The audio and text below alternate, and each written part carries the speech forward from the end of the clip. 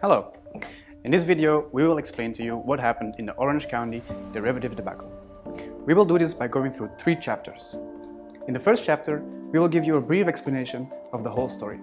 In the second chapter, we will go through all the financial risks that were taken. In the third and last chapter, we will see what lessons we learned from this debacle. Enjoy!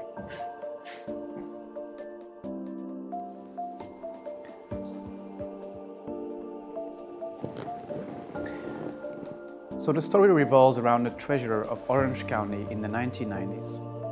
Orange County is located in the southern part of California and had a population of 2.5 million people. The county's primary source of revenue derived from property taxes collected from occupants. Orange County head of treasury was Robert Citron. He was described as a stubborn gambler, but at his prime was also viewed as a savvy investor. His returns were historically good. He was aggressive, and he always bet big on his belief of decreasing interest rates. In 1978, however, Proposition 13, also known as the Breakdown of Safe Municipal Fiscal Management, imposed a capped property tax. This created pressure to maintain municipal services and led to the need for alternative revenue strategies. In the early 1990s, the Orange County therefore started working with an investment pool, also called the Orange County Investment Pool. The Orange County Investment Pool was an investment vehicle through which the taxpayers' money was put to work. 189 public entities such as cities, school districts, and water authorities entrusted their money to Robert Citron and invested it into the Orange County Investment Pool. Due to the pooling of funds, the investors saw huge economies of scale. Between 1991 and 1994, the size of the fund increased from $3 billion to $7.6 billion. Returns were running above 9%, while alternative investments could only earn 5 to 6%. However, in 1994, the Fed tightened interest rates, and this caused Robert Citron's investment strategy to collapse. The loss for Orange County totaled $1.7 billion, and the county was forced to declare bankruptcy.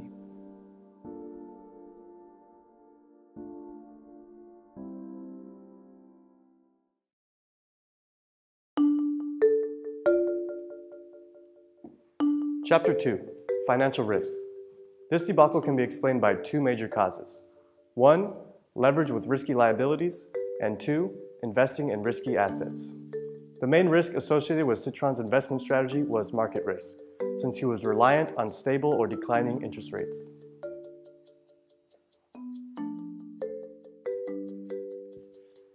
Beginning with the first cause, leverage with risky liabilities. In 1994, the Orange County investment pool contained $7.6 billion. Robert Citron used the $7.6 billion to serve as collateral for borrowing another $13 billion. This technique is known as leverage, borrowing external funds to potentially increase the yield on the non-leveraged portion of the portfolio. Since the size of the pool now increased to $20.6 billion, the leverage ratio of Orange County was 2.7. This is a normal value for a company, but should not be the case for a county which uses taxpayers' money. Due to this leverage, all future evolutions of returns will be amplified. Due to the fact that Orange County isn't a bank, it was somewhat restricted in how it could achieve the desired level of leverage. The instrument that was chosen in this case was a repurchase agreement. In a repurchase agreement, Orange County would pledge its assets, $7.6 billion, as collateral in order to receive short-term loans at very low rates. This money would then be invested at higher rates. This technique was motivated by the fact that collateralized loans are very inexpensive. The lower the cost of the short-term financing, the more beneficial the leverage becomes. Critical to this scheme was OCIP's ability to keep borrowing at a lower rate than it would invest at. However, the funding through the collateralized repo is risky since the value of the collateral itself is exposed to market risk. That is, the market value of the pledged security, which are the interest rate sensitive assets worth $7.6 billion, could decline when interest rates increase. This decline could potentially impose collateral calls making it necessary to pledge more assets as collateral. Continuing to the second cause, risky assets. Citron borrowed approximately $2 for every $1 on deposit, both borrowing short-term and investing long-term, as well as investing in exotic securities, whose yields were inversely related to interest rates.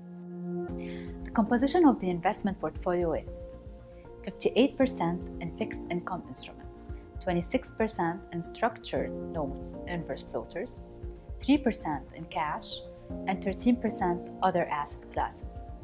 In this portfolio, 84% of the assets was exposed to interest rate fluctuations. Only 16% was not exposed. Firstly, the fixed income instruments had long horizons funded by short-term borrowing. Again, this tactic subjected intermediate interest rate risk. Second, the use of inverse floaters, rate notes, will pay an interest amount which is inversely indexed to the benchmark rate, the interest rate. As rates decline, higher yields are achieved and vice versa. For example, suppose that the benchmark rate, which is the LIBOR, equals 3% for a 6-month period. The inverse floater would be set at 7% for a 6-month period, making the coupon payment equal to $2 million. If the LIBOR jumped to 4%, the coupon payment would fall to $1.5 million. Leveraged inverse floaters were used, thus multiplying its effect on potential yields. The difference can be seen between the two. Consider an inverse floater that pays 2 times fixed interest rate set at 6% minus 3 times LIBOR. For a 5-year $100 million inverse floater with 3% LIBOR, the coupon payment would be $1.5 million. For 4% LIBOR, the coupon payment would be 0. With an unlevered floater, a 1% change in the variable rate results in a 25% change in the coupon, opposed to the leveraged inverse floater, where a 1% change leads to 100% increase or decrease in coupon payment. Thirdly, low liquidity. Having only 3% cash in the portfolio can prove to be an issue when lenders require collateral calls on assets that decline in value. It also creates further difficulty for constituents of the fund to access capital. So what happened? Beginning in February of 1994, the Fed began to increase the interest rates. Citron displayed unwavering determination to maintain his strategy, although the market was shifting before his eyes.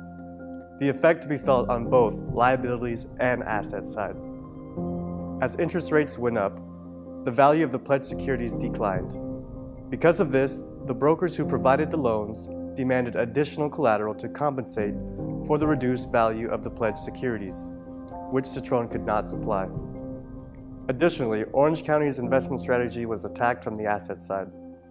Firstly, 26% of the portfolio was invested in inverse floaters, causing the assets to no longer generate income. Secondly, 58% of the portfolio consisted of long-term fixed income instruments, which were now declining in value. Thirdly, since the portfolio was not liquid enough to pay cash, Orange County had to sell off their securities. Losses accumulated to revision of market value that again urged collateral calls. Lenders were seeking payment, and the county's assets were at risk. Buildings were on the verge of being seized, such as schools and water treatment facilities, ultimately driving Orange County to seek bankruptcy protection from lenders.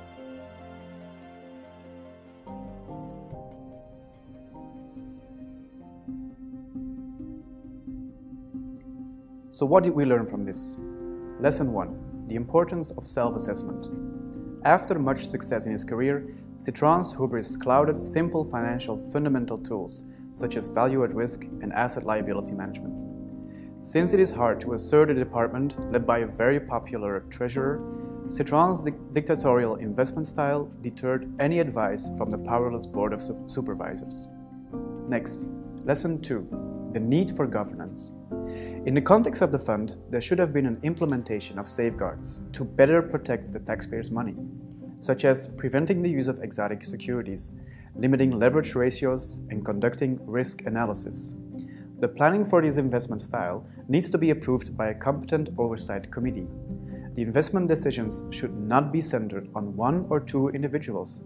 Directives should mitigate risks such as poor oversight and eventually very costly mistakes. Lastly, Lesson 3. Transparency towards stakeholders. Depositors should know what is going on with their funds, certainly when high leverage is being used. Therefore, the investment strategy should have been more transparent by providing investment reports and detailed information to all stakeholders, ensuring the depositors are aware of the risks being taken.